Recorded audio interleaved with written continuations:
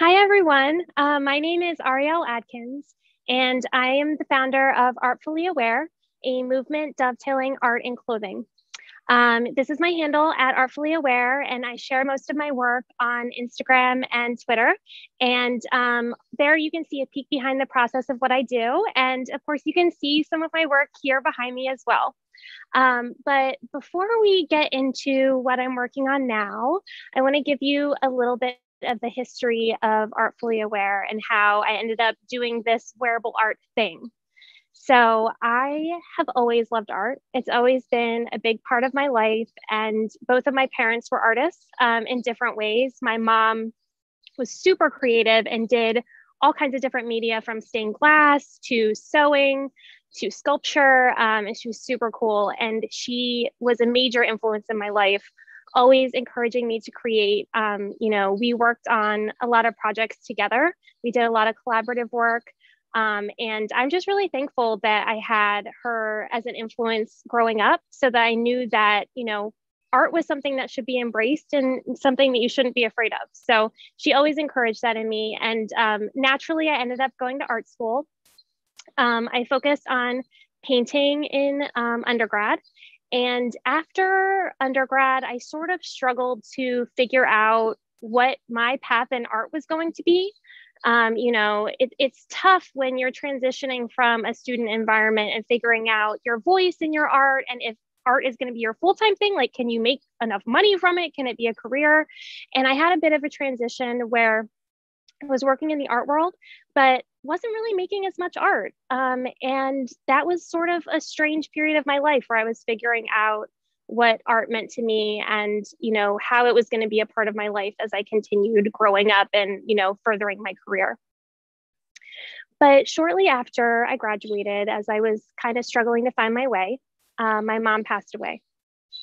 And as I mentioned, she was such a huge creative force in my life and the person that really had encouraged me so much creatively.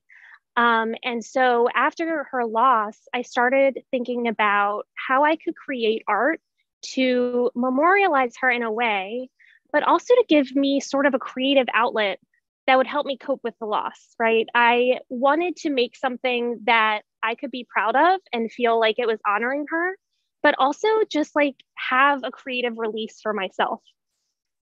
And that is when Artfully Aware started. So this is about 13 years ago now, which seems like a lifetime, but it initially started with me just dressing like artwork, inspired by artwork, and taking photos with a self timer. And it was back during like the heyday of fashion blogging, and I had a blog and I connected with a lot of amazing people through it. It was super fun. It gave me a way to sort of see outside of my everyday life and into a more creative life than what it felt like I had at the time. And over a few years of doing that and really connecting, I found my way back into creating my own work and for myself, which was an amazing journey and something that I'm really proud to share about because it is hard, when you try to figure out your own voice. And it was a long process for me, but hopefully you can see where I'm going with this, connecting back to the original history of it. So these are a few of my early pieces. These were collaborations with other contemporary artists. One is Carrie Schmidt and the other is Frances Carey. And I was really just exploring different techniques, like how do I create something wearable that is inspired by a work of art? What does it look like? What does it feel like? How does it move? All of these things, and figuring out is my art the piece of clothing? Is my art the photograph of it? Is it the experience of being in the clothing, in the installation? So this was a really big period of just exploration for me. I also did a whole series of kind of embodying and dressing up like artworks. So this was actually a lot of fun. And it was more about finding ways that I could become the art, but I wasn't making the stuff myself. So the artwork in that sense and in that body of work is the image that exists of it. And this one was really fun at the Mauritius Museum. when I was walking in, and I came in the clothes, but I hadn't done the head wrap yet. So, people didn't know, oh, she might be doing like Vermeer's Girl with the Pearl Earring.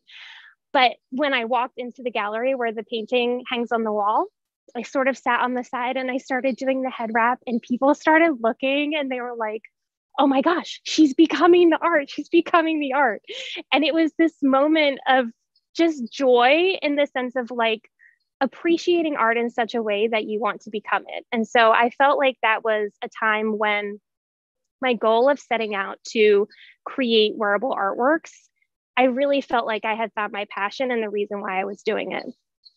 So I continued to explore through painting how I could actually paint myself into different environments. And this is a recreation of Van Gogh's bedroom.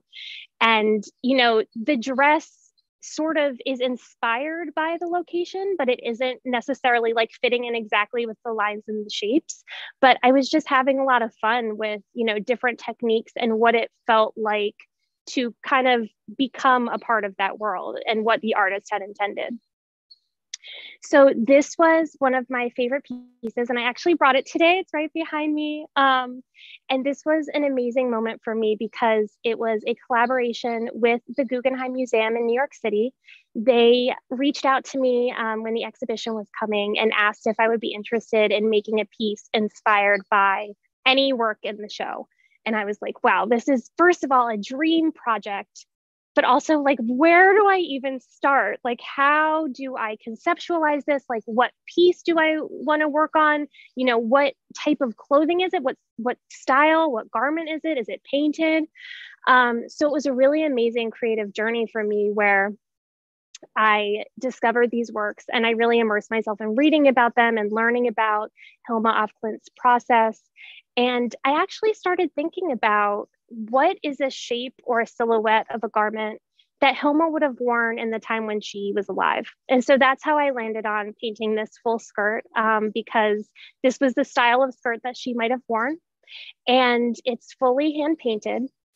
It took me, everyone always asks me, how long do these pieces take you? This one was one of the longest times that I have spent to make one of my artworks, but I think it was a total of about 60 hours of painting, and every inch of it is painted. But my favorite part of this project was actually going to the Guggenheim when the museum was not open to the public, which is a dream. It's like night at the museum. Like, I got to see everything without crowds of people.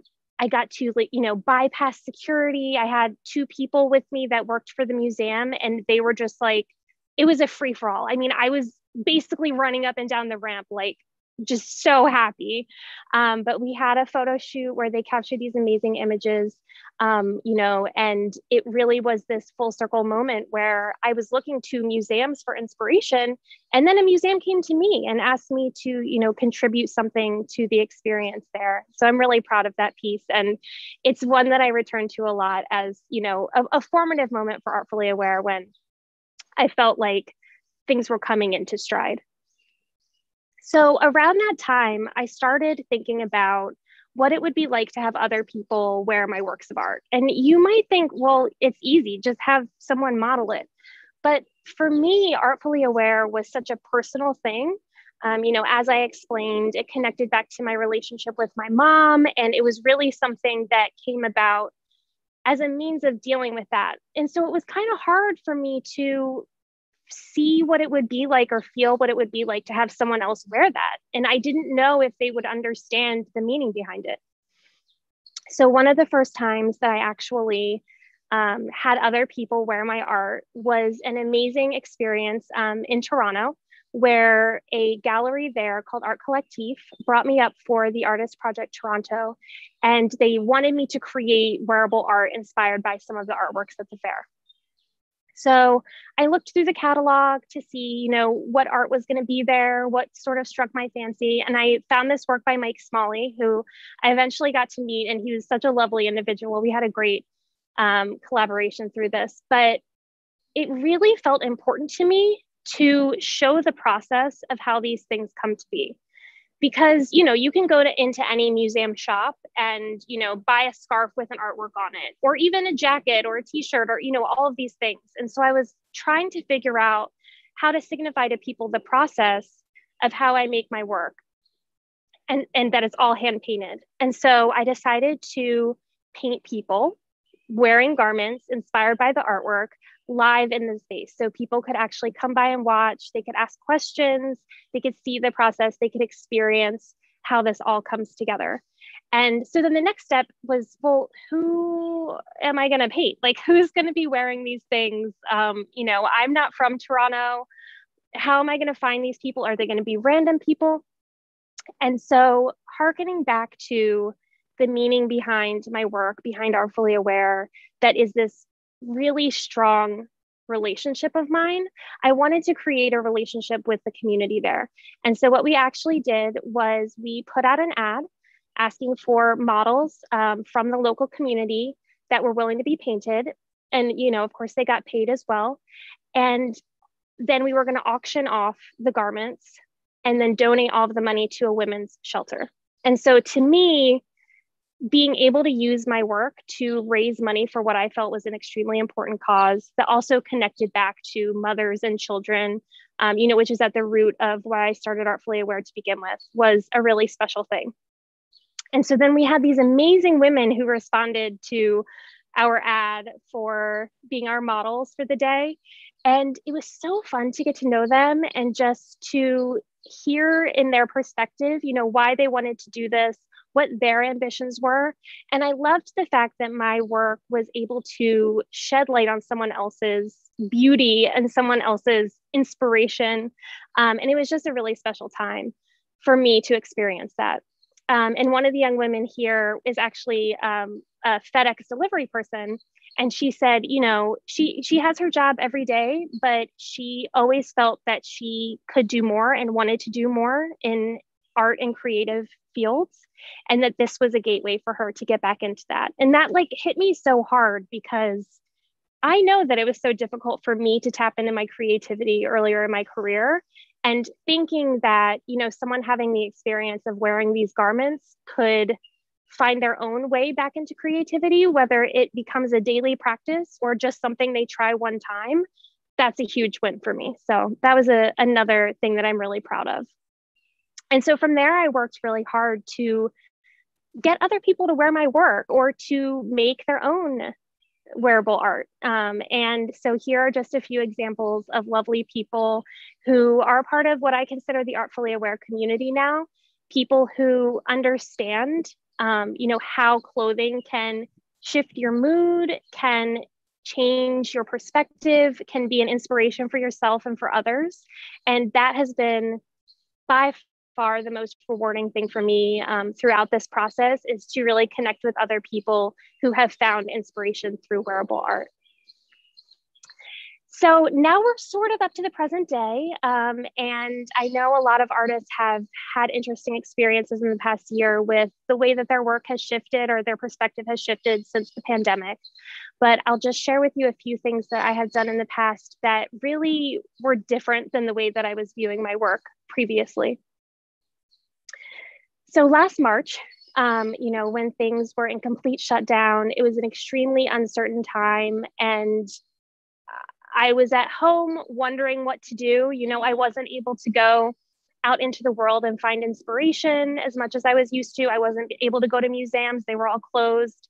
So I really sort of turned to social media to look for inspiration in how other people were handling the pandemic and, you know, finding ways to share positive messages. And I came across this hashtag, everything will be okay. And it just struck me because the words are so simple, but the meaning really, really, really impacted me to think that things can be very uncertain, but if we all come together in a feeling of positivity and believing that things are going to work out and we all do our part, everything will be okay.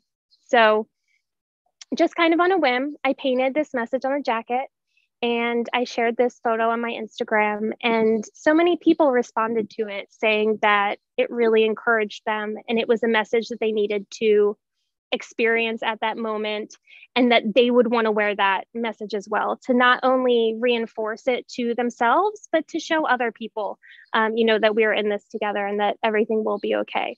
And so for the first time, I created a t-shirt that had a print of this design on it that people could purchase through my online store, and they could actually paint or color it in themselves or just wear it as is with that positive message. So I'm gonna just play a video here so you can see just a few of the amazing works from the community of people who participated in this project. And the best part was that I donated all of the proceeds to Feeding America. So not only were people able to participate in creating their own wearable art, something that was safe and fun to do at home, but they could share that message with other people as they were wearing it. They could send them as gifts, and they could also know that the money was going to a very important cause. So here I'll just show you a few examples of what people in the community made.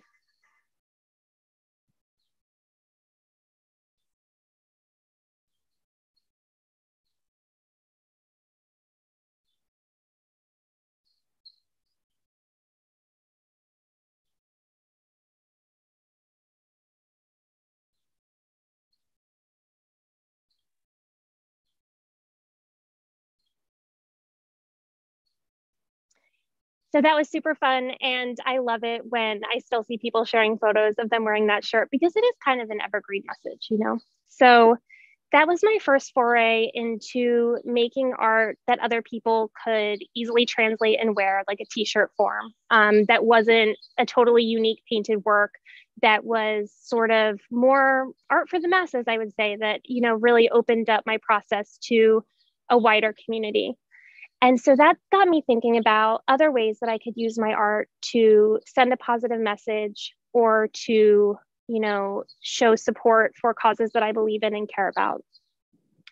And around that time, a few months later in June, of course, you know, there was a lot of action in the Black Lives Matter movement, and there were a lot of protests and things happening, especially in New York City, where I live, and in Brooklyn, due to police brutality and a lot of things that were happening in just across our country, and people really coming together in solidarity for Black lives.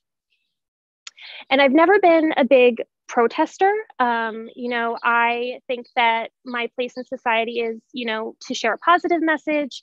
And I had never actually participated in a protest before. And I was a little nervous about, you know, what is my place and how can I support this movement, you know, without putting myself or others into danger? Like, what is the right way for me to activate at this time? And what I decided to do was I bought a whole bunch of plain t-shirts from a Black-owned business in Flatbush. And I went to Union Square and set up a table. And I taught people who were there how to make their own protest t-shirts. So I made a whole bunch of stencils of the Black Lives Matter fist. And I had letters BLM.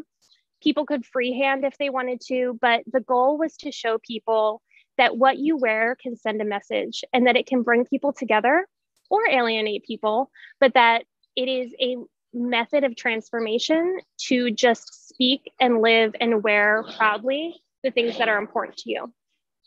And what I learned through this day spent painting t-shirts with people that I didn't know was that just the act of painting and putting a brush to paint and putting it onto the fabric was a transformative act for some people. The gentleman that you can see in this picture approached my table, and he was really nervous about, you know, what is this? I don't know if I want to do this. Like, can you tell me more about it? And so I was explaining to him the process and that we were making t-shirts for Black Lives Matter and that he was more than welcome to participate. And he sort of stood by and kind of watched for a little bit, but wasn't sure. And so then finally I said, well, do you want me to start one for you? And then you can see how you feel and maybe if you want to do it. So we actually ended up making a t-shirt together. And at the end of the time when his t-shirt was ready to dry, he turned to me and he said, I haven't painted since I was in the second grade. And for that time that I just spent doing that, I wasn't thinking about anything else. And it really took my mind off of everything that has been weighing me down for a long time. And that just struck me as such an amazing moment, not only for me to just have a glimpse into the pain that, you know, he had been experiencing through everything that was going on, but also just the release that he was able to achieve, even for just a few short moments while he was painting. And so I love that story because I learned so much more and gained so much more from that experience, I'm sure, than anyone else who came to that t-shirt stand did. And that is what I want to always remain a part of my art, is like, how can I use my art to understand the world around me in a deeper and more meaningful way? And so we made about 50 t-shirts that day. You can see some other folks here with their stencils in lots of different colors. And it was really just a moment that I felt in some small way that I could show support through my art. Now, this is a recent project that was a really special one for me as well.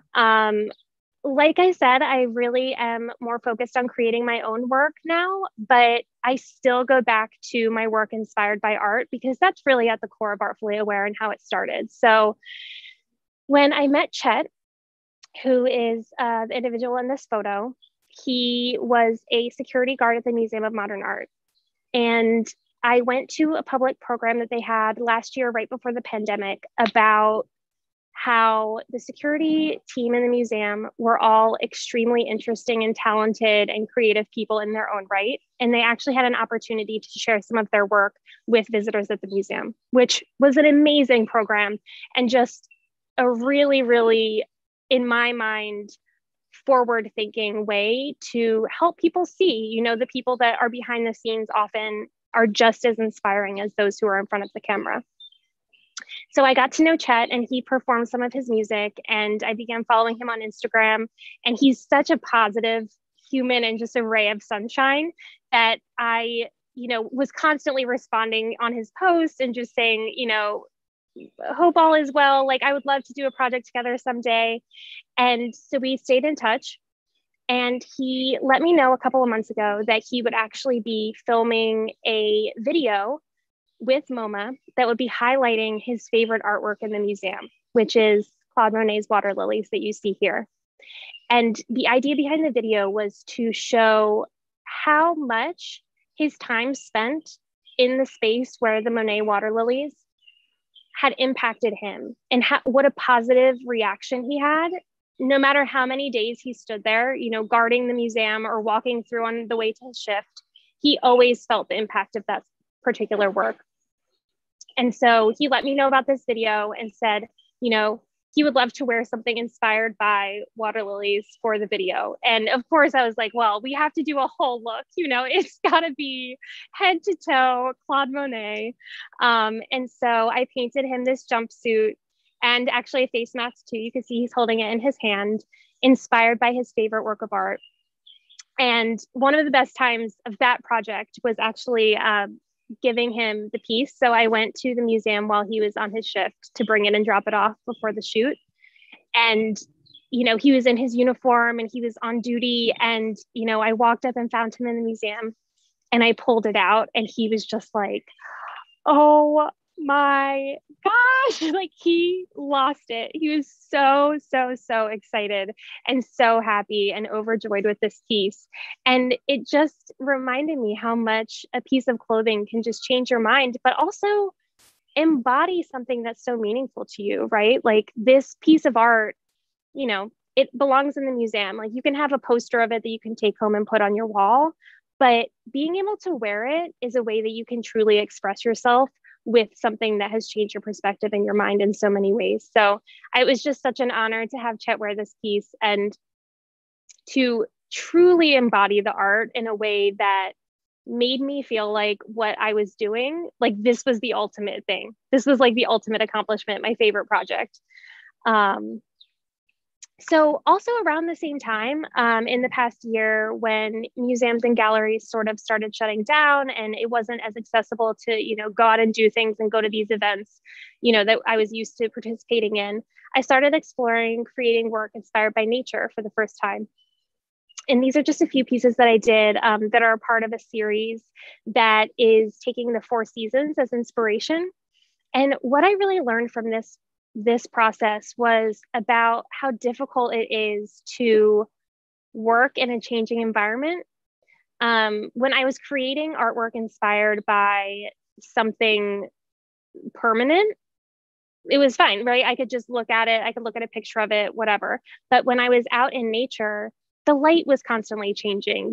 The waves were moving, the leaves were falling, animals were coming and going. There were different sounds happening around me. And all of that experience, to me, I feel is embodied in these works, because as I was working on them over the course of several hours, I would have to kind of start over in some parts because things would change. And then I would notice that the light was a little bit more pink in a certain area, or that, now there was a sunbeam where before there was a cloud.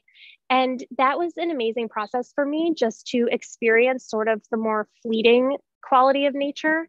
And I really enjoyed that series. It was also a moment for me to sort of step back and think about, how can I translate what I do into something that's inspired by nature, but is not directly visualized as the scene that it's taking place in? And so this is something that was kind of mulling over and over in my mind for the months that I was working on this. And, I've done abstract work before, but I really wanted that nature connection, which felt so important to me. But I didn't want it to be a direct representation anymore. I wanted to push myself to see how I can make it an abstract version of nature. So just a couple of weeks ago, I did my first residency at Soundview in the North Fork of Long Island. And for that residency, I wanted to push myself to experiment with my nature work, but as abstract pieces.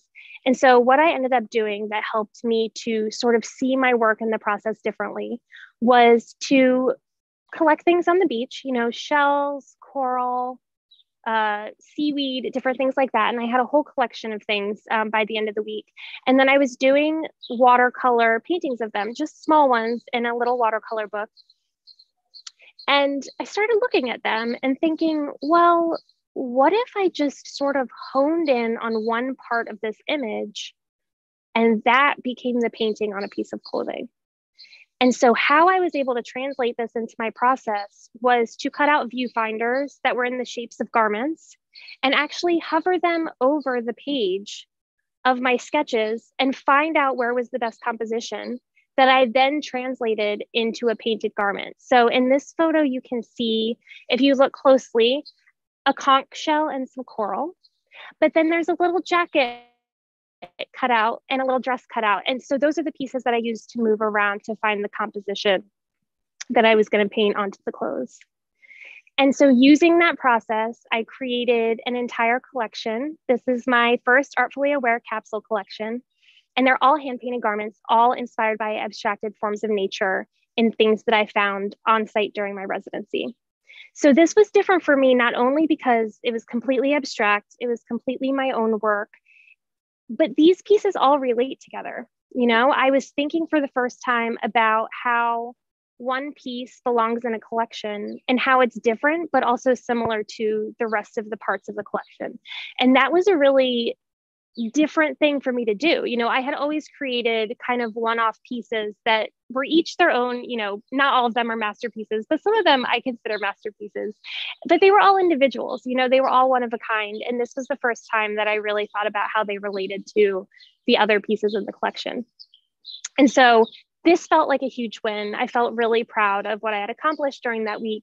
But at the end of the week, I was just thinking about just the origins of Artfully Aware and how I could tie this back into where I started, with the inspiration that my mom gave me, her creative input in my life, and, my need to continue to move forward, but to also memorialize her through this work. Like, how did this connect back to what I was doing previously? What was the thread that sort of has drawn all of my work together as a cohesive project?